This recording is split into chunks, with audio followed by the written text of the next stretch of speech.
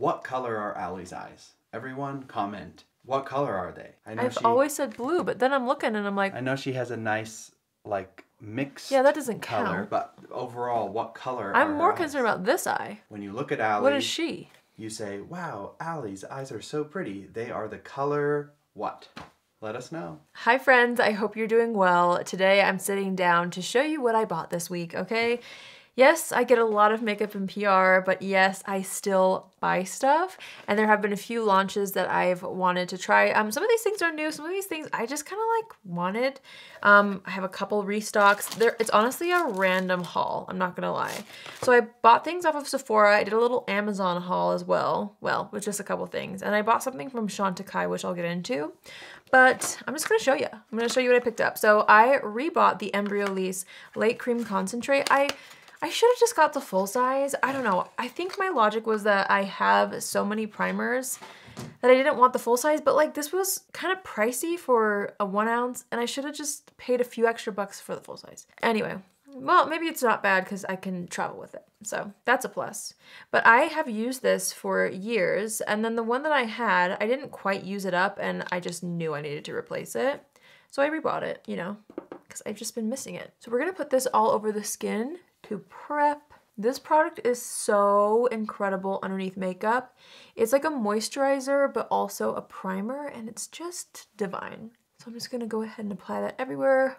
Do a little mini face massage. What foundation do I want today? I think I'm gonna wear the House Labs foundation. Just gonna do about 1 pump, and I'm just gonna kind of buff this into the skin. I'm just pressing that in with my sponge. The next thing I picked up is actually just a new shade and something that I love. This is the Givenchy Prism Libre Skincare and Concealer. I have the shade N95, which works really well for me, but I wanted like a little bit of a lighter shade just in case I wanted to brighten.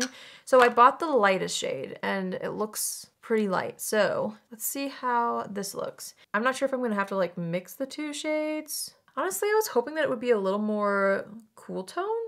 But this is neutral, so it's fine. I'm just gonna blend that out with my sponge. This concealer is truly gorgeous. I'm so glad that I picked it up. It was something that I saw like 2 or 3 influencers over on Instagram talk about in the same day, and I was like, okay, say no more.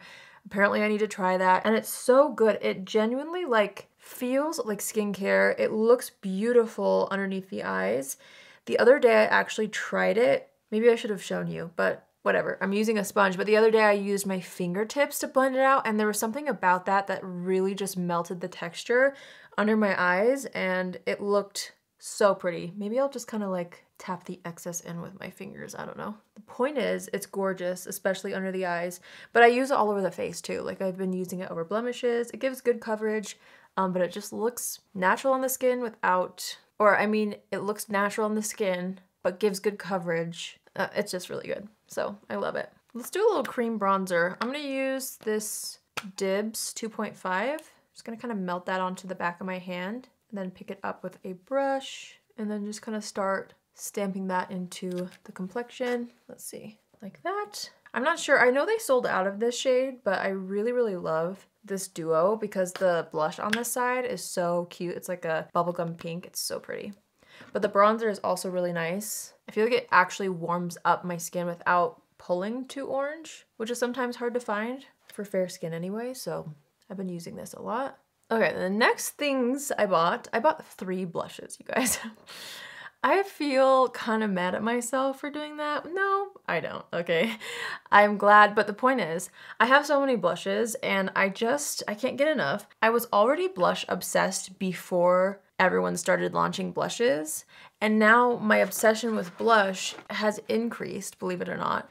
And I feel like I have to like try all the formulas, and so many gorgeous colors are launching. Blush to me is like one of my favorite steps in makeup, and also the colors of blushes are, I don't know, something that I just crave. So let me show you what I picked up. I've been really loving the Nude Sticks blushes all over again. Ever since I used them when I was kind of recreating the Sophia Richie bridal look, because she used some of those, so I kind of pulled them out again, and the formula is beautiful.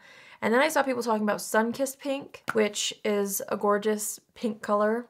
I mean, I have like so many blushes this color, but I literally couldn't resist. I'm gonna swatch this because I did buy 3 blushes. And I wouldn't be surprised if some of these colors are the same. I just have been tending to go for cool tone pinks lately. So there's that one. Stunning. Can't wait to put that on my face. Then I saw Makeup by Mario launch the Soft Pop Plumping Blush Veil, which is the same formula as the like bronzer. I can't remember the exact name of that, but it's like a cream blush. He launched lots of shades and I picked up 2. So let's take a look at these and swatch them. I picked up Perfect Pink. Oh, told ya. I literally, why? Oh my gosh. It's the same color, basically, but different formula, okay? Oh yeah, way different formula. So this is like a pretty sheer blush. Ooh, very different. Oh, see, not the same. Looks the same in the pan, but it actually applies a lot lighter and it's very, very emollient. I feel like it might leave a dewy finish, which would be cute. And then I picked up Pinch Me Pink as well, which is a little bit more like warm tone, but I think this one's a bit lighter. Let's see what this looks like. Oh, didn't quite swatch that well. Yeah, here's that one. So that's even lighter. These are very, very sheer, but in a good way, you know? To be fair, I feel like the matte ones from Nude Sticks do sheer out. So let me kind of sheer that. Okay, they're different. These two are similar, but this one is a little deeper. So they're all pink, but again, I love these types of colors. I'm feeling like I'm probably gonna have to layer these. I'm not gonna have to. I just kind of want to try both formulas, but all right, let me think through this. What I'm gonna do is I'm gonna take the Nude Sticks one because it's just a little bit more matte. I'm gonna take this on the back of my hand first and then pick it up with a brush. And we're gonna kind of pop this on the outer portions of the cheeks. I just really want to see how this color looks. Okay, that is so pretty. Very flattering, soft, cool tone pink. And based off the 2 colors, I'm honestly wanting to go into Perfect Pink, which was the slightly deeper one. I'm just gonna go directly into the pan with my brush and then kind of tap it off on my wrist to make sure that the brush has an even amount of product. And then let's try this. I don't know. Ooh, see how it leaves a very, very dewy finish? Obviously, I haven't used powder yet, and I might layer this up after powder as well. I'm just kind of trying to get a feel for the formula first. That made my cheeks look so juicy. I love that. Okay, well, happy about those so far. Let's see, where's my sponge? Goodness gracious. Oh, here it is. I'm just gonna take my sponge and press around the edges. And then I'm gonna take my teeny little Huda Beauty puff with the Huda Beauty cupcake powder. And I'm gonna set the under eyes with this for a sec. I'm also taking that around the T-zone just to kind of blot any excess shine. That under eye combo, the Givenchy concealer, and then pressing the Huda Beauty powder, that looks so smooth. I love how that looks. Okay, I also like to take a little bit of a powder brush, just with some of that same powder, and I'm just gonna kind of lightly set the rest of the face since we have those creams all over. So even though I set it with powder, the color still shines through really nicely, which I like. I feel like it is missing a little bit of that freshness now, but I still want it to last a long time. So I'm gonna take what's left on the brush. Well, I'm gonna dip into it a little bit, just the same Mario one, and just kind of like add back in a bit of that cream. Not too much, but just enough to kind of add a little bit of that sheen back. Okay. And then I'm gonna do my brows really fast. Just gonna use my Benefit one. Oh man, I completely forgot because it was covered up. I bought the Patrick Ta nose contour brush, but I just set my face. I meant to try this with like a cream and a powder. I forgot. So here it is. I don't know, this just looked really good. I'll show you what it looks like. Look how interesting. We have this kind of like half fan brush on one side. I'm assuming that's for like the cream. Ooh, and you can like kind of get up into this area here. That seems very intuitive. Okay, cute. And then we have the more fluffy side, which is for like bronzing, I believe, or a powder, I should say, on the nose. I don't know. For some reason, I wanted to try this. I don't own a nose contour brush. I just use whatever I have. There's something about this shape that's really interesting. So I guess I want to try it. I'm just going to take a little bit of my Bobbi Brown bronzer. I can only use one side of the brush though. I 100% meant to try this out, but have to give it another go later. I'm gonna kind of work this into the crease of the eye and up into the brow a little. Dang, I was really hoping to try the cream side of the brush, but we'll save that for another time, I guess. I'm just gonna do a quick eye look Okay, I'm using the Cosmos palette from Anastasia. I just used the Space Dust shade and then this one all over the lid. Very simple, but I love it. So then from Chantecaille, I bought an eyeliner. This is like for the waterline. I've had my eye on this for forever. And I learned about it from Nikki Makeup, who is one of my favorite makeup artists to follow. I've mentioned her so many times on my channel. And every time she has like a bright-eyed look that she's done, she uses this. And so I finally caved and got it. It's the Brightening Eye Kajal in the shade Nude. So I'm gonna put this in the waterline. Cute. It's actually a really beautiful color. It really brightens the eyes, but it still looks natural. I'm just gonna pop on some mascara and then I have some, ooh, everything's falling off my desk. I have some false lashes that I bought, which I'll talk more about. I usually never do this, but for some reason I really wanted to try these, so BRB. Okay, so Danielle Makeup, who I follow on Instagram and TikTok, she talked about these Ardell 420 lashes, and what she does with them is really cool. So I wanted to try these out. Like I said, I'm not like a huge false lash person, but I love a good half lash, and that's what made me want to try these because she said that she takes these, and you might see, if you notice the shape is pretty tapered on the outside and then fluffy on the inside. So she said she cuts these in half and uses the halves on either eye. So that's what I'm wanting to try. I don't know, let's see. So you would only need one lash at a time, essentially, which we love that. All right, I'm gonna cut these in half. Okay, I've got my little half lashes. I'm just gonna use my Duo Clear Lash Glue. So I'm gonna take the one that has the small lash on the inside with the fluff on the outside and do that on the right eye. Okay, let me see. It's been a while since I've applied lashes, so bear with me. Oh, that is so cute. Wait, how pretty is that? So natural looking. Because I feel like that's why I don't usually go for a strip lash. Because first of all, I have really long lashes naturally. So sometimes it can like really overpower my eyes. But like something like this is something I would genuinely wear, especially if I want just more of that lifted eye look and a little more fluff on the outer corner. So pretty. Okay, let's do the other eye. Okay, seriously, how pretty are those? And so natural, so soft, just a little extra something on the outer corner. Oh, pretty. I'm so happy that I tried these. And the fact that you only need one lash per look makes it last for 2 looks per lash, which is great. I ended up just buying like a little 4-pack on Amazon of these. So I'll have the link down below. These are so nice. Oh, I also forgot that I ended up throwing in the Ole Henriksen Pout Preserve Lip Peptide Treatment, or Peptide Lip Treatment. Forgot to put this on earlier. Oh boy. But we'll put it on now. So I don't know. I'm a sucker for lip products. And this had good reviews, so I wanted to try it. That's pretty. I guess I should have probably put my lip liner on, which I did end up buying a Mario lip liner. I have a couple of these and I really, really love this formula. And I love the shades that I have.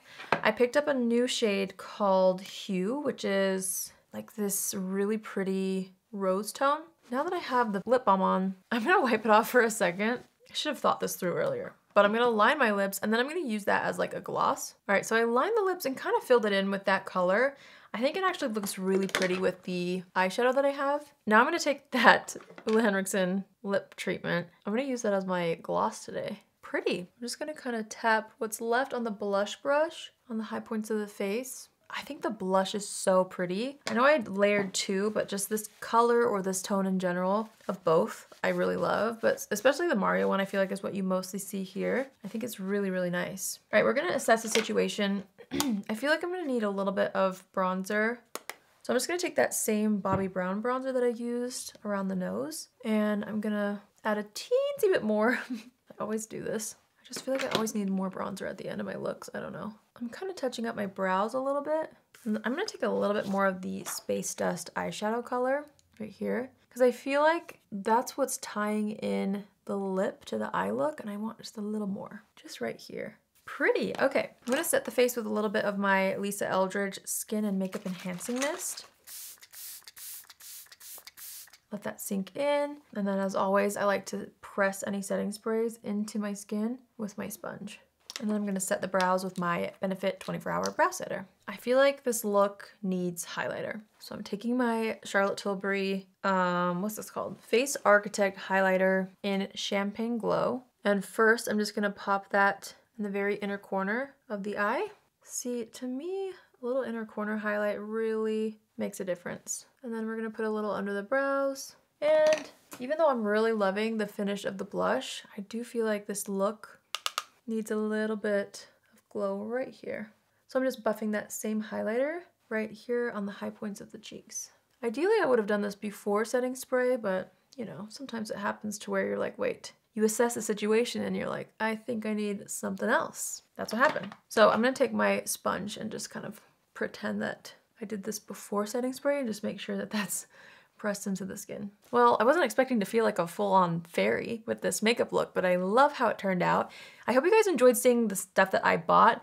I know sometimes it's like not the coolest stuff. Like I literally bought some lashes on Amazon, some face cream, but honestly, I am curious about what other people buy. So I hope you guys enjoyed seeing what I picked up, even if I bought 3 blushes, you know, like probably wasn't the smartest move, but I'm not mad about it. And I feel like the blush is really what kind of perfected this makeup look specifically. So really happy about the blush formulas. I am curious to see how the Pinch Me Pink looks by itself, because this is quite a bit of a lighter shade. It's a much more sheer formula than I was anticipating, and that doesn't mean it's a bad thing at all. I just feel like you could definitely go for deeper tones and you would be able to make it work with this formula, but I'm excited to see how this looks. But I definitely really like the Perfect Pink. I'm excited about the Sunkissed Pink too. It's literally like basically the same vibe as that one. Formulas are different though. This one's more pigmented, more matte. Love both the colors. I really loved the Chantecaille Nude Waterline. I mean, it just really brightens up the eyes, but it's not quite as stark as a white liner. So really like that. I mean, I know you can find different nude ones at a lot of different price points, but there is something nice about this specific tone that's working really well, and it was very creamy and very comfortable in the waterline, which is nice. Oh, the brush, I'm bummed that I didn't try for the cream, but I'm gonna leave it here so that I can try it tomorrow. The lip treatment feels nice. Love the color of the lip liner. I love how it leans a little bit more peach. It really tied in with the eye look, I thought. And the star of the show, honestly, I was not expecting to love these little lashes so much. I just love how it looks on the outer corner. It's very soft, very subtle. Very easy to do. It almost looks like I went and applied individual lashes with how natural it looks, but it takes way less time than individuals. And I'm always someone that when I do wear a false lash, I, again, typically go for something on just the outer corner for myself. So this is kind of like the best of all worlds for me. I really love how it looks, and it just kind of adds to that lifted eye look effect with the bright waterline. There's something about it that I really like. So that was a hit. Also, the shade of the Prism Libra Concealer, I love how brightening that is under the eyes. I feel like the shade actually does work. Even though I was hoping for something a little more pink, I feel like I can always balance out tones and undertones with a little bit of pink powder under the eyes, which I did. But I'm happy to have a brighter shade in this formula because it's just so good. I hope I'm not forgetting anything. Oh, I guess I'm happy to have the Embryolisse cream back as well. It really does do something. Like, this looks amazing underneath makeup, and I kind of forgot, but you can see how natural my foundation looks. Of course, I really do love this Haus Labs formula, but there's something about that cream if you're a makeup artist or prepping your own skin for makeup. I'm telling you, it's famous for a reason. Like, makeup artists use it for a reason. It really does do something magical underneath foundation. So I hope you have an amazing day wherever you are, and I will see you in my next video. Love you. Bye.